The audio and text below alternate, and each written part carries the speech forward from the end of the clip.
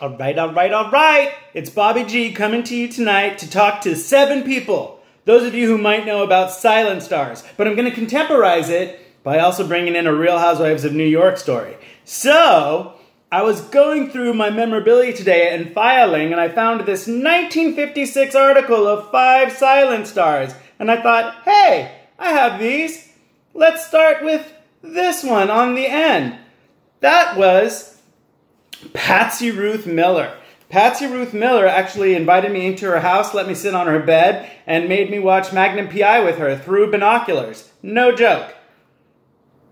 This is the book that she wrote, and she starred in the original Hunchback of Notre Dame with Lon Chaney.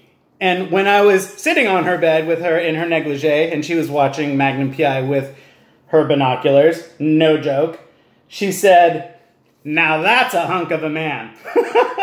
I'll tell you more about my Palm Springs stories and her later. The next person in the picture is this one here. That is Dagmar Godowski.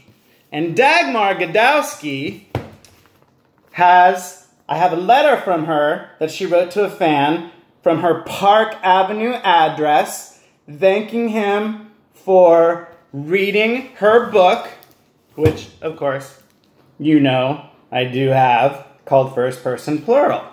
Then we go to this one in the middle, Leatrice Joy Gilbert. She was married to John Gilbert, and her daughter, named Leatrice, wrote a book about her. But I called her on the phone when I was a kid and got her to sign. I love when they give me handwritten notes like that. Isn't it great? Great pictures, right? But we're going to end with a little bit of Crazy Town, because this last person that I'm going to talk about, we got to do a close-up. Nita Naldi. Look at her. She was quite the vamp.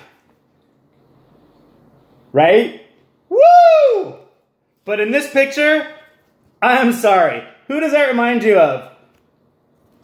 That is a little bit of Ramona Singer, New York Housewives, Crazy Eyes.